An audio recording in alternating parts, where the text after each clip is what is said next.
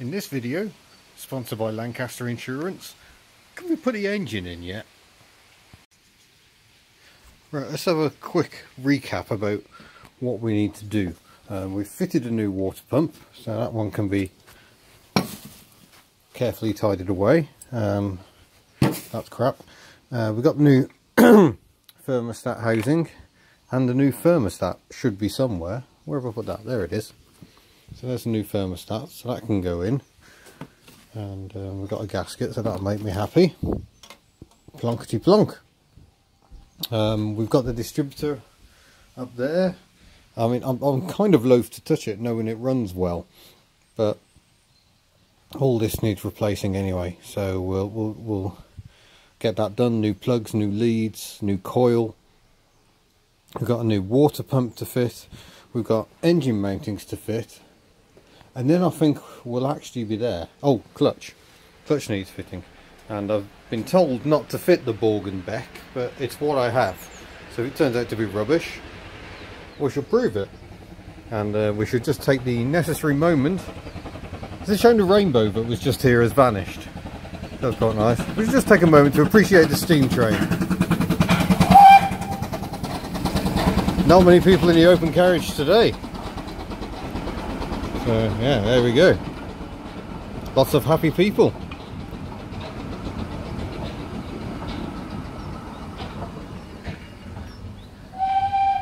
As we were, yeah, so clutch needs to go on.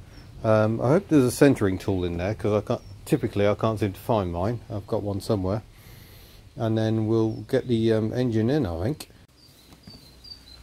Actually no, I must take a moment to discuss core plugs, because the amount of people who left comments, some of them quite rude, saying this was the wrong way round. It isn't. There are different types of core plugs, and it does very much depend on the engine. This is more in the style of a Welch plug, which is a term I think the Australians use. But there's actually an American car company, I think, that was called Welch and started using plugs like these. I know the type people are referring to, the more common. Sometimes they're held in with a ring, but they go in with a curve on the inside. These definitely go on the outside. That has been double checked. There is one improvement I can make though, and I will need more hammers.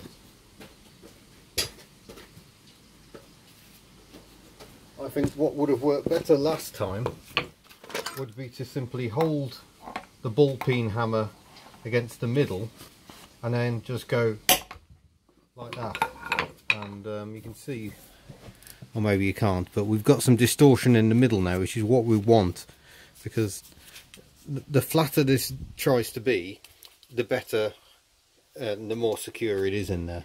So I think that's reasonably, yeah, I don't think that's going anywhere. I think we'll be alright.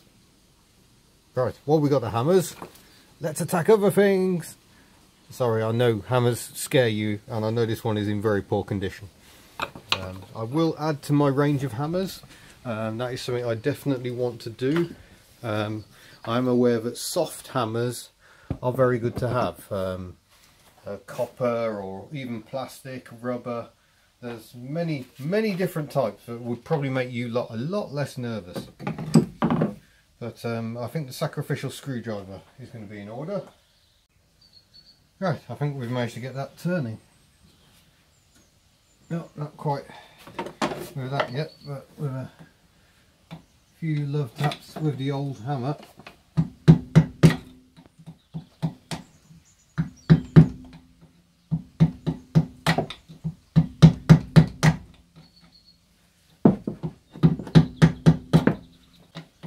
See, this is going to be a bit of a pain.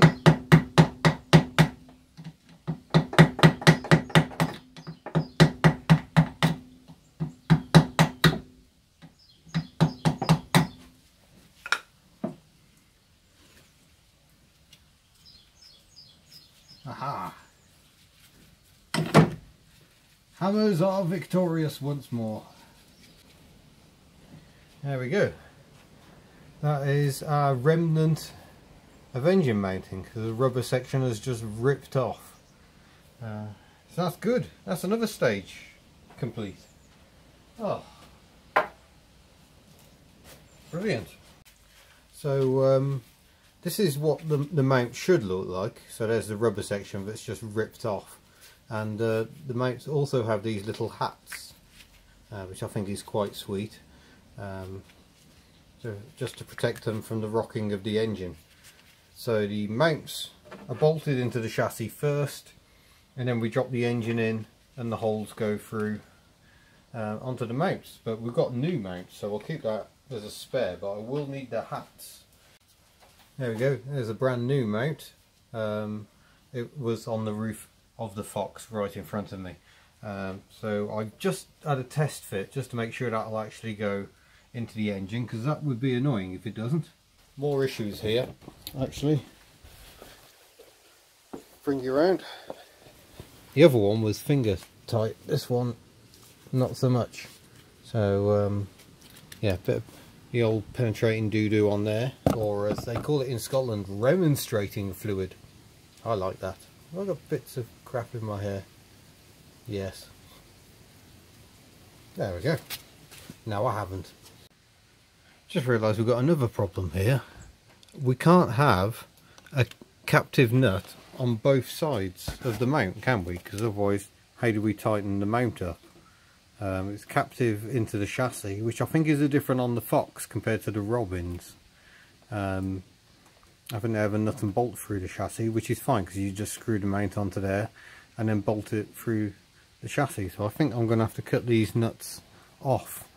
So I don't think I'm going to spend any more time fighting that one that really doesn't want to come off. I'm just going to get the angle grinder out. Might move the petrol away first. Alright, look out, this is going to be noisy.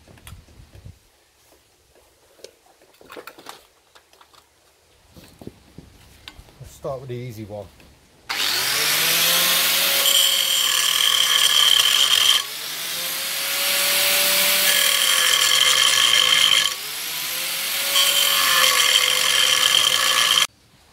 I thought I was recording that second attempt actually wearing safety gear, but I wasn't. But that one's now chopped off as well. Got some fine work making it look quite stylish, I think, stripy. Still got a slight issue, but this mount is still on here, and this is going to be a bit problematic to get off even now. Yeah, we're in luck. It is coming undone now. There we go. Oh no, we need that. We need the hat back. So thankfully the hat escaped all that unscathed. So we shall go and add that to the new mount and put that on the chassis as well. We're definitely starting to get there. Where did I put the second mount now? So yeah, I wasted my time entirely checking that it would screw into the engine, because we're not going to do that. We're just going to bung a nut on the top. Of course, it probably won't have the right size nut, but there you go. Alright, that one screws in, hopefully, and there we go. Parfait, and we put the little hat on. That one's now ready for an engine as well. Hurrah! Right, got the thermostat housing refitted again. Never tighten these bolts really hard, just nip them up, because otherwise you end up cracking the housing.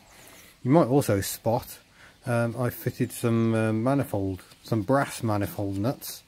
That's because I actually had them in stock.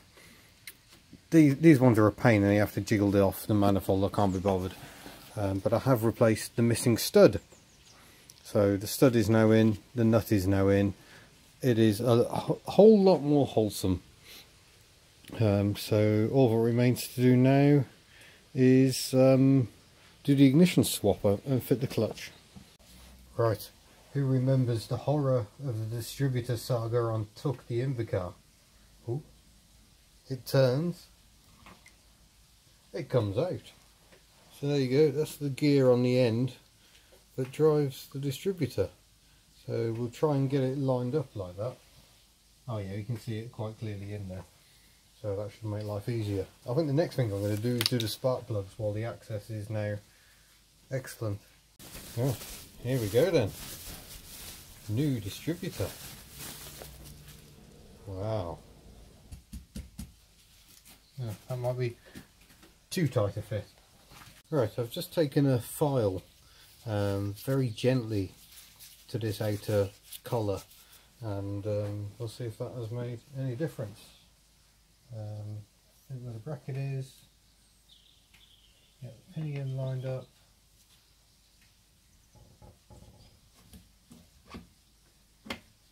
There we go.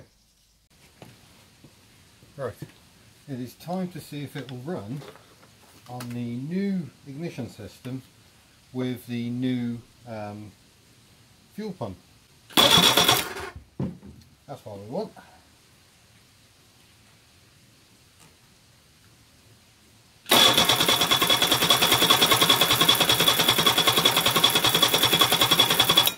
Right, this is all slightly worrying because I've completely changed everything.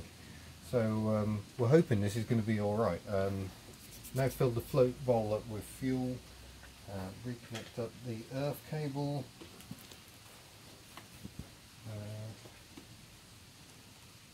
give it some choke.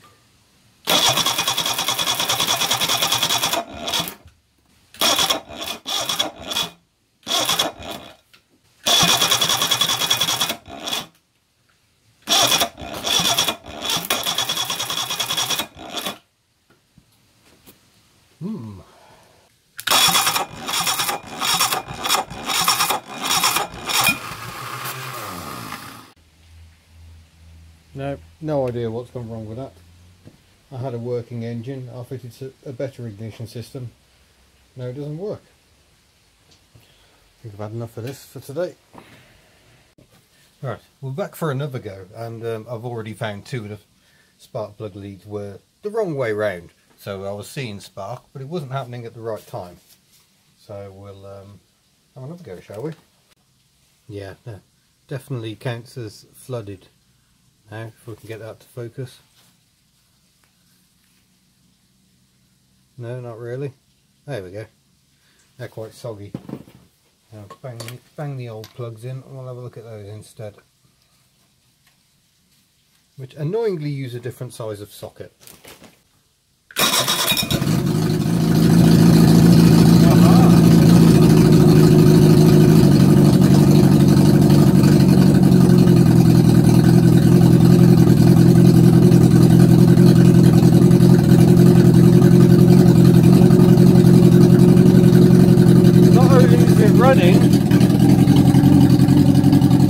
It's drawing fuel. The pump is working.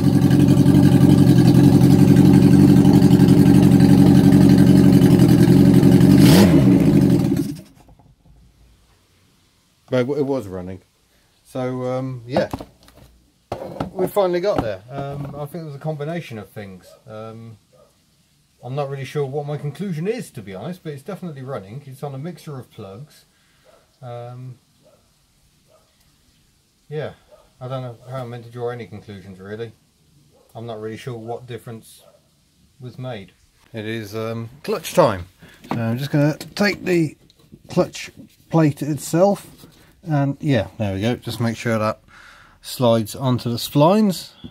That's good, because I don't want to be trying to jiggle an engine on and wondering why it doesn't fit, and we discover that that doesn't fit at all. So that's flywheel side there, so that goes that way inside the clutch plate. So we'll get that bolted on next. I think that's the next step. I don't do this very often, to be honest. The thrust bearing actually goes straight on the shaft. You can see the old thrust bearing is still there, so I've got to get in the engine bay and replace that at some point, which should be tremendous fun. Right.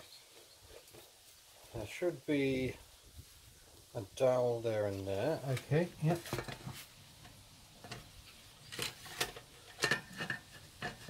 There's one locating down, and another at the bottom somewhere. There we go.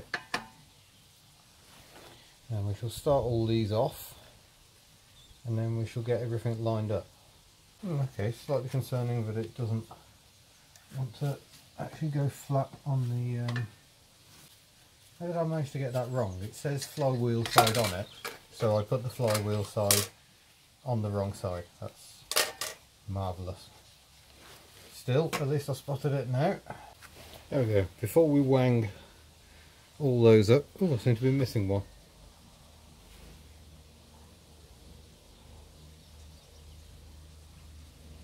Yeah, I need to align the clutch, but yeah, I seem to have lost a bolt already. That's clever. There should be one there and all. Joy. Oh yeah. I've made my own clutch alignment tool out of a socket, or a ratchet rather, and some tape, and I'm going to say that's good enough. I'll leave that in there just while I do the tightening. It's alright, I have other ratchets. I might even have the right socket somewhere. Right, I need to remove the thrust bearing, which you can see just there. I have the new one. It is held in place with those clips. I'm not entirely sure how yet, but I'm going to have to get into the engine bay to try and get anywhere near it. I can see this being fun. Not going to be the most working area here, I don't think. If I can get myself in, and then I can't see what I'm doing. I might not record this bit because I haven't got anywhere to put the camera. Well, I somehow managed to get the old one out. I'm still not entirely sure what I did, but managed to ping the clips off. But here's a comparison for you. That's the old thrust pad. It's not so much called a bearing as a pad, and you can see it's worn away almost to nothing. And this is the one we're going to put in, which has all that material on it. So yeah, definitely a job that needs doing. And these little clips, which are going to be an utter pain, I can tell, slot in there, and then the outside of the clip goes on the housing, which these round sections go into. And I think this will be a job I will be doing off camera, for there will be much swearing. I mean, the biggest challenge is I've got to get into the engine bay, so wish me luck.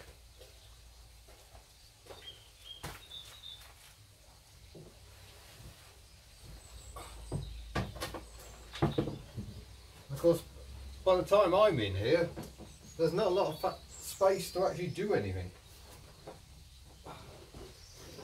I've tried to squeeze me bum in. Oh. Yeah.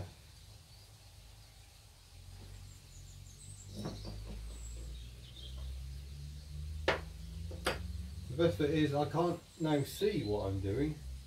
I've got to try and feel my way in. Oh, you know what? I think this is going to be a job where I go and have a cup of tea first.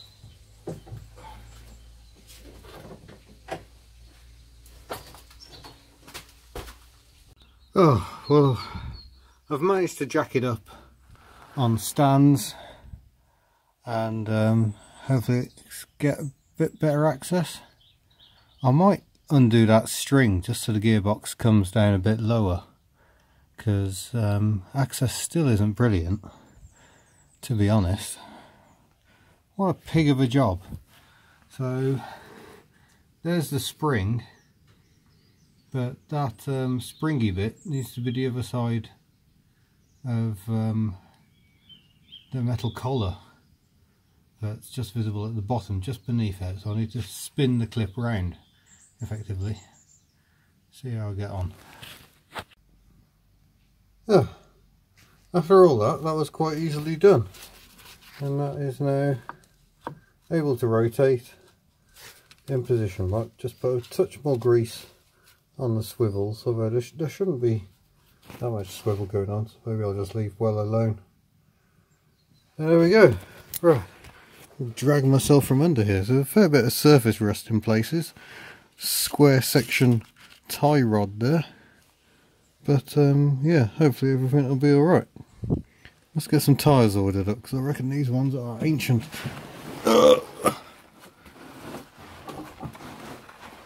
Oh. Who doesn't love crawling underneath cars?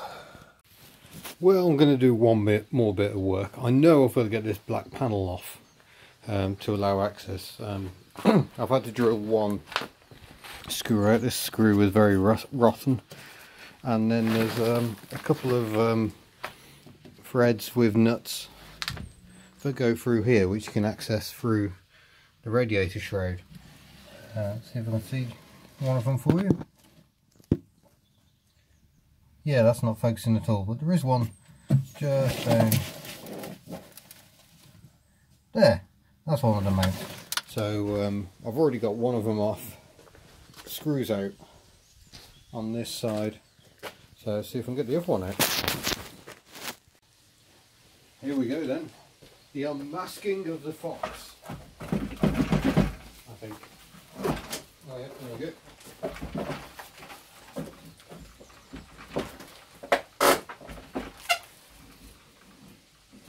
That screw's not out. There we go. That should be it. There we go. Wow. That's a lot of rusty oil filings in there. I'm going to need me some new mesh. And tip these bits away. There we go. We've revealed more of the original blue. So can I now get into the area? No, I still can't get into that cavity where my hinge fell down. It's one of the washers. So I've not achieved anything there very much really, but I could take the headlamps out if I was feeling brave. Well, I swallowed a bit of brave pill and took out the headlamp. Can't see any quick way of disconnecting the wire, so that's just hanging there. Aha! But there's my bonnet hinge. Now see, it took a good chunk of metal with it, or a good chunk of fiberglass with it rather. It's just ripped it from the bottom of that piece, so I need to find a better way of securing that. Oh, that looks horribly like that nut's never going to come undone. But we shall see. Might need to get some new hinges. Maybe I need to find a better solution. But yeah, I mean I could put a section of bar across on the underside to try and act as a better spreader plate, because clearly a big washer is not enough. You think the forces that can be imparted on that panel, and fiberglass isn't really known for its strength in that regard, so there's another job to do. And I think that's where we're going to leave it for this one. When we're both feeling better, hopefully we can get that engine into that engine bay, but at least we're starting to turn our attention to some of the other jobs that are going to be needed before this car can be roadworthy.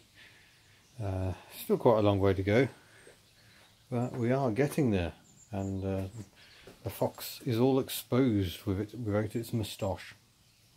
So yeah, a bit frustrating, but we're still not there, but we are getting closer. The engine now runs on its electronic ignition. It has a new water pump, it has a new fuel pump, it has a new clutch. We've got a thrust bearing on the gearbox, so we're ambling towards a functioning vehicle.